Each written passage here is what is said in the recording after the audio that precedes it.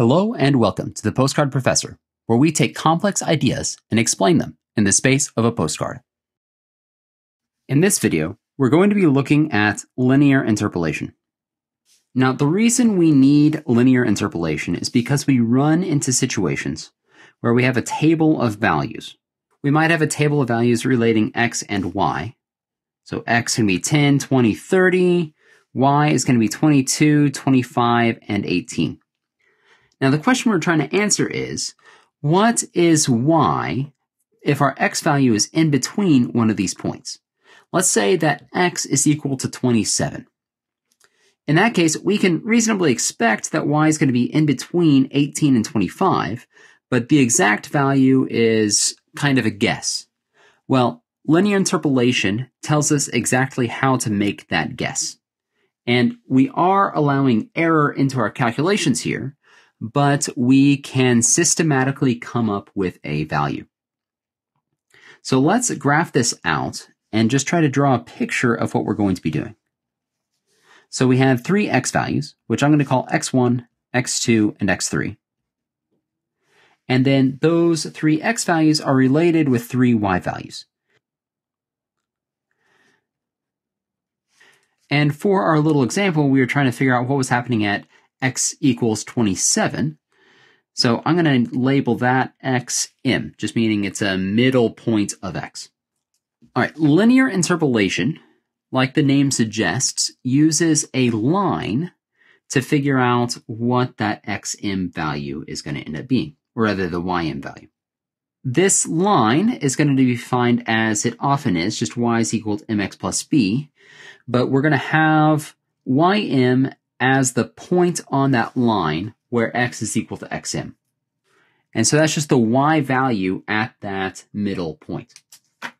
Now the question is, how do we figure out what m and b are for this line?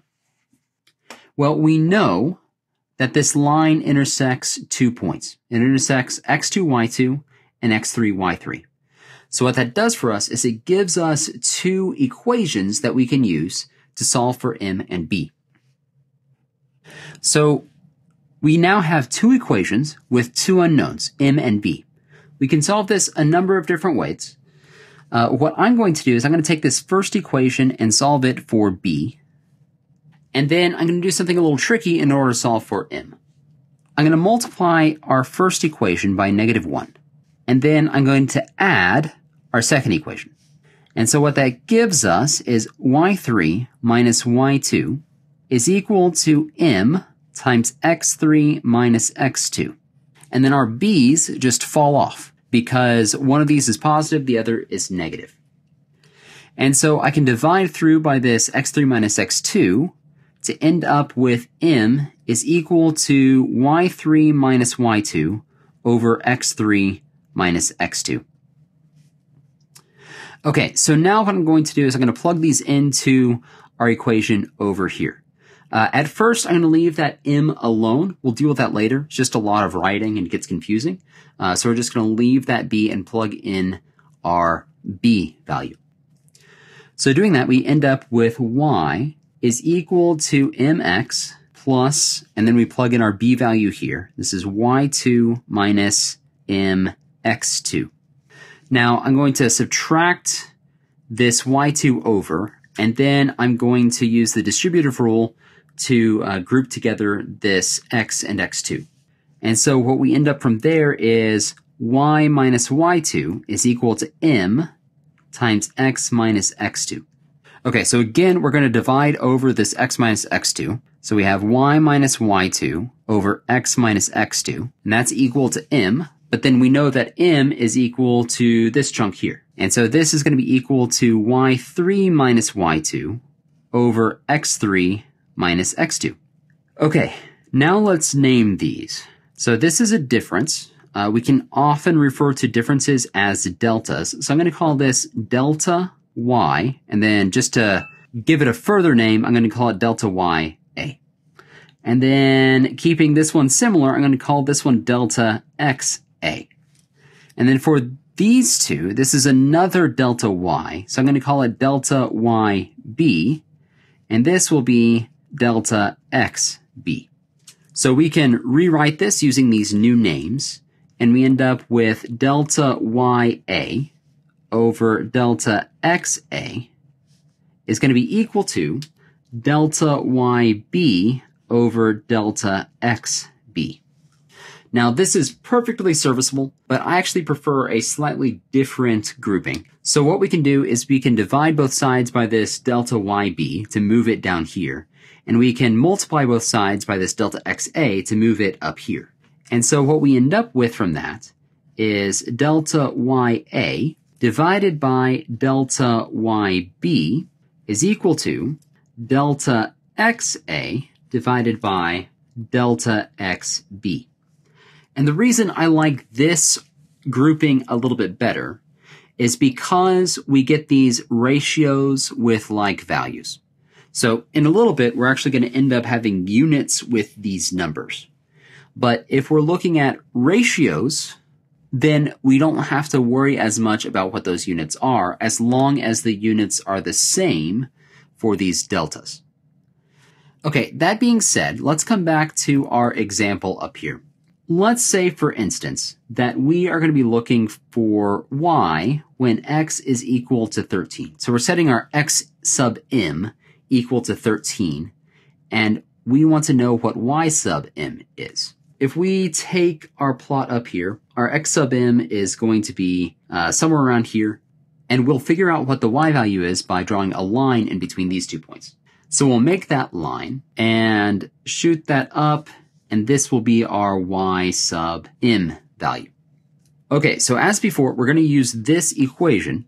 Now our delta y sub a, before we had it as y minus y2, but in this case, we're finding a point in between 1 and 2. So we actually want our YA to be this distance here. And so delta YA is YM minus Y1. Now, delta YB before was Y3 minus Y2. Now it's going to be Y2 minus Y1, again, because the point we're looking for is in between those 2 points. So our delta YB is here.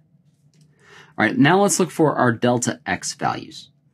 So again, we want it to be in between these 2 points. So our delta XA will be here. So this is XM minus X1. And our delta XB is going to be X2 minus X1. And that can be drawn here. So our delta B's are always going to be in between the full range that we can get from the table. The delta A's are always going to link the midpoint with the first point over here. So putting this all together, the only unknown is this delta ym. So we have to leave that one alone, but we get ym minus y1, and y1 was 22, divided by yb. This is y2 minus y1. We know both of those values, so that's 25 minus 22. That gets us 3. And that's going to be equal to xm minus x1. So that's this 13 value minus 10. So that's 3 again. And that's divided by x2 minus x1, which is 10. So from this, we can say that ym is equal to, so we're multiplying both sides by 3 to get rid of that, and then adding the 22. And so we get 22 plus 9/10. Or ym is equal to 22.9. And this is our final answer. So when x is equal to 13, we get that y is equal to 22.9. So this is a method that we can use in order to get data from intermediate points in tables. In any case, I hope this was helpful, and I will catch you next time.